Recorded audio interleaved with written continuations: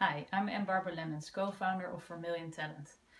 I transitioned from working for different multinationals to becoming an entrepreneur. And the biggest lesson I learned in this process is, or what really helped me actually, was putting a list together of what motivates me at most, or what was of most interest for me, what inspired me most, what I enjoyed most in the work that I did, or what I wanted to do. And based on that list, you get a sense of what it is what you want to do. Is it becoming an entrepreneur? Is it maybe changing employer only?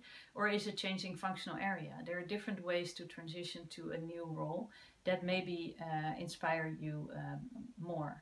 With this list that you create, you can go out to family, friends, and you can narrow down the things that are on that list. And that's a very good starting point to understand what the transition journey would be for you.